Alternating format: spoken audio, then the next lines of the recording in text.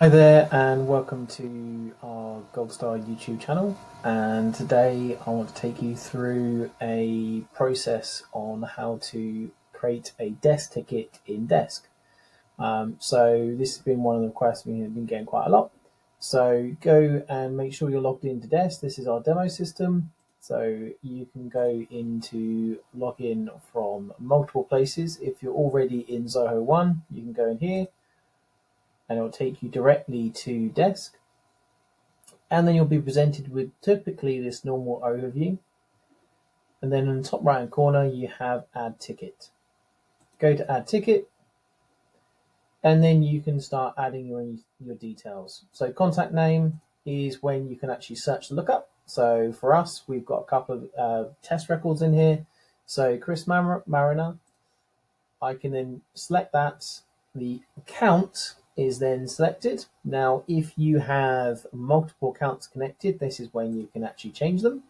Now you can see here we've got a Zoho one, so I might want to change that if I wish.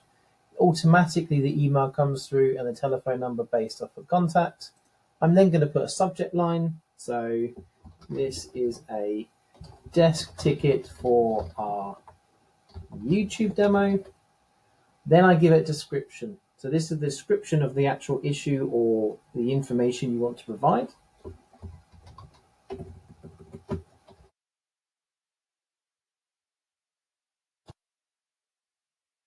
Now what you can see here, you've got multiple options here where you can bold, italic, and most of the normal typical ability to add things like lists and indents, and if you wanted to change it to plain text.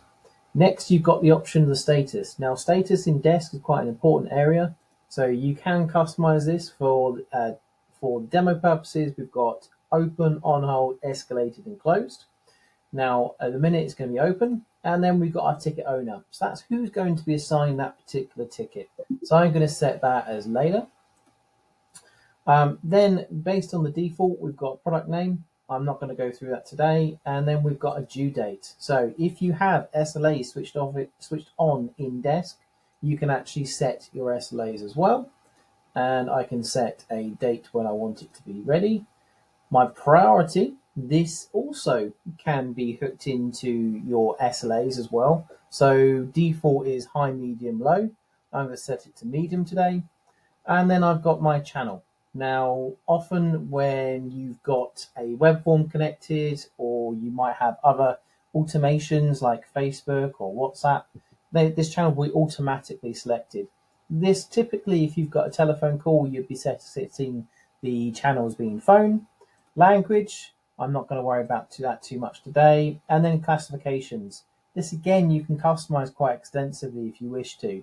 And it's a great option where you might have sales teams, you might have finance or other kind of different classifications. It might even be different departments, and you can kind of work with departments if you want to in a different way.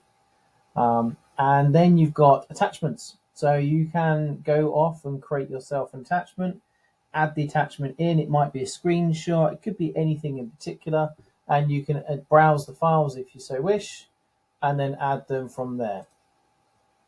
Once you've submitted the ticket, you then see all the information about the ticket you just put in. So you've got contact information, key information, ticket information, and then additional information. Please just note that the additional information is where you can actually make some updates to the different fields you have. If you like that video, feel free to like the video and subscribe to our channel. If you've got any other videos you'd like to see or hear about, then please let us know.